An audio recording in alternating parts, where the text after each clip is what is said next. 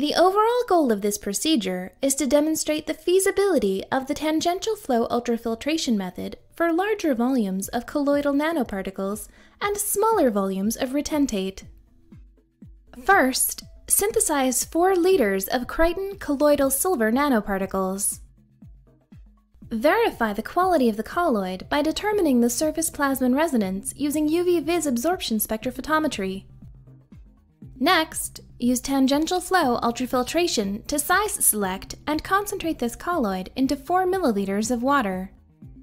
Then, with inductively coupled plasma optical emission spectroscopy, quantify the amount of silver in the original colloid and the representative samples of the ultrafiltration process.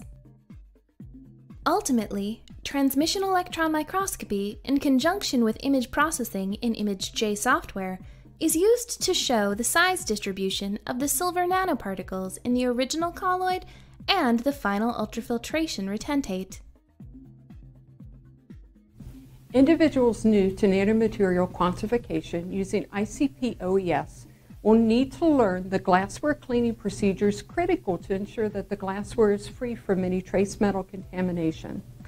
Also important is the time that is required to properly digest the colloidal samples and to prepare the ICP-OES calibration standards.